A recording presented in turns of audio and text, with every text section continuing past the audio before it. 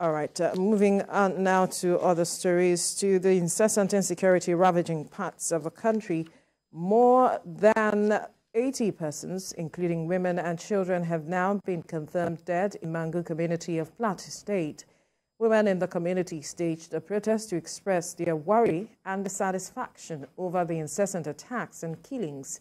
The situation is still tense despite the curfew imposed in the area and the presence of security operatives deployed. TVC News Funam Joshua was in the community and now reports. A delegation from the state government that includes heads of security agencies in the state and government officials. Their first port of call is the palace of the paramount ruler of Mangu to get first-hand information and details about what caused the Tuesday midnight attack, as well as visit and see the affected communities. Over 4 communities were said to have been invaded in Mangu town as claimed by leaders of the affected communities. Eyewitnesses brought to the palace of the paramount ruler gave their side of what they believe triggered the attack and killing of their loved ones. Went to somebody's town and he went there to see what was happening because they were destroying his banana. On going there, he was killed. That was the beginning. You had the statistics that they buried 50 and there is 35.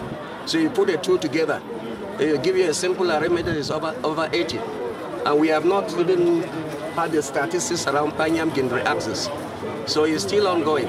Some of the women protesting spoke to us about their grievances. Even in my village right now, my parents are running. Yes, where I went to the farm yesterday, I was running, helter-skelter. Yes, they are killing us like animals. Securities are not even helping. They are rather protecting cows. Stop pushing the cows to where they will be protected. The paramount ruler of Mangu Council area, for his part, says they want more deployment of security operatives as their presence seemed not to be enough to control the situation. Please help us, because we don't know where this will stop.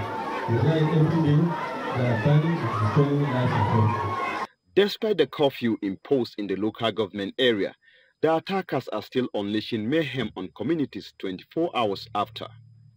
There is a need for more deployment of security personnel to Mangu Council area to tackle the situation. Funam Joshua, TVC News, Mangu.